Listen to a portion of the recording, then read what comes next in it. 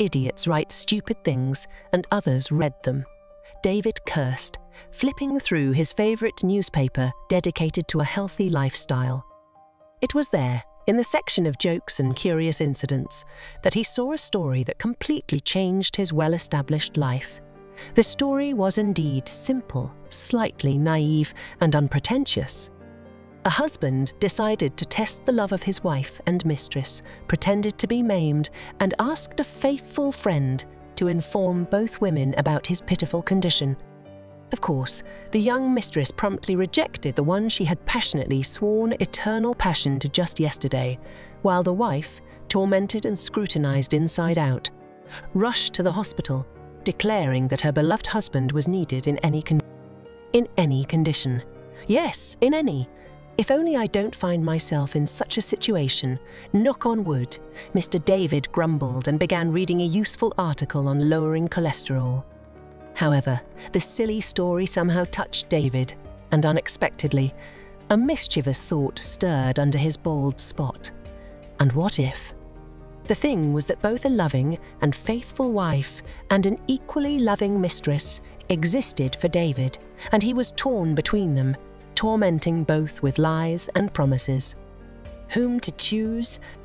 David even consulted with friends, dull, family-oriented people who couldn't understand what it was like at 53 to feel love again, see passion and adoration in the eyes of a young girl, beautiful, full of energy, talk to her about books and music instead of family problems and repairs, inhale the scent of her hair, subtle, almost imperceptible, and the hair was uncolored, silky without a hint of grey, and the skin was smooth, fresh without signs of withering. So David told his friends all this, and he saw not envy but a slight misunderstanding in their eyes. David, each age has its charms and experiences. Don't try to outsmart Mother Nature. After all, she's a woman too, she'll get revenge, his friends said. And you still consider yourself young.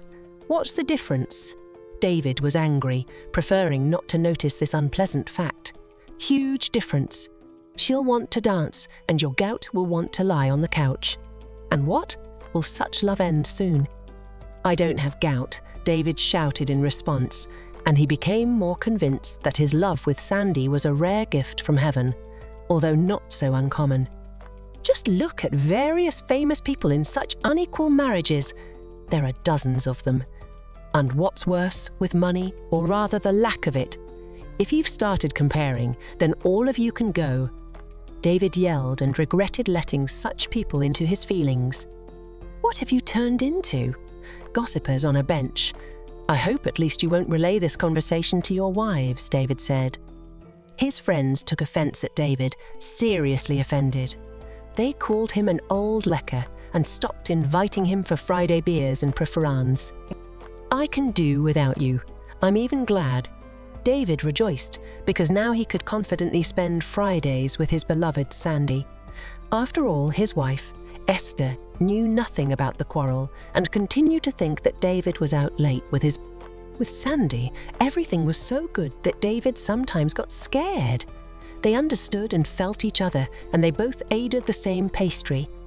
There were so many points of contact and coincidences that David often scolded fate for making him born so early or Sandy born so late. Did David think about divorce? He stopped himself hundreds of times, not only because he didn't want to hurt his once-beloved wife Esther. Peter Petrovich seriously believed that she wouldn't survive the separation and would simply die. David didn't want the new life to be overshadowed by death, but there was also an incomprehensible melancholy haunting him. When they marry Sandy, she'll finish college, start working, and they'll have to earn for their own home. David, being a noble person and a true man, will undoubtedly leave his wife and children. Then Sandy will want to have a child, maybe a second and possibly even a third. David will be happy about it, undoubtedly. But what does it all mean? It means starting all over again from the beginning. On the one hand, it's interesting, but on the other, it's all been there, done that. And how happy will he be, and will he be able to make Sandy happy? And there's the age difference. No matter how David tried to reject these facts, they couldn't be avoided, not with flowery words. It's easy to say that age is just a number in your passport when you have a million possibilities. But when there are far fewer, all these thoughts, densely mixed with passion, didn't let David rest. Sandy couldn't part with her. He was drawn to her like a magnet. If he doesn't see her for a few days, he goes crazy with longing. As for Xenia, he got used to her. Let love pass, but in return, friendship with a dear person appeared, someone studied to the tips of their nails. No surprises, no tantrums or scandals. It's routine, but sometimes it's quite. Daughters, again, soon to be brides.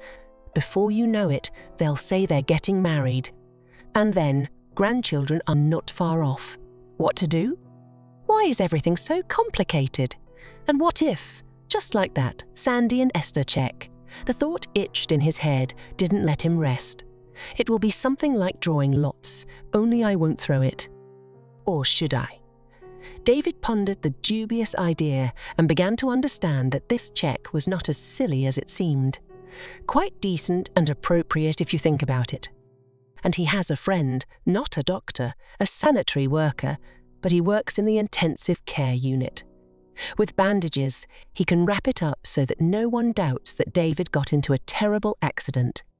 And aren't you afraid? His friend, the sanitary worker, surprised him with a question when David, almost jumping with impatience, outlined the wonderful plan for checking loving women. What? David didn't understand. That both of them will refuse you. What then? Well, that won't happen. I know them, David confidently replied. And if they both come, it turns out you won't be able to choose, or will you give them the right to fight for you? It did sound awkward, but David, trampling logic, became noisy and said that he takes all responsibility and the sanitary friend only needs to call both of them.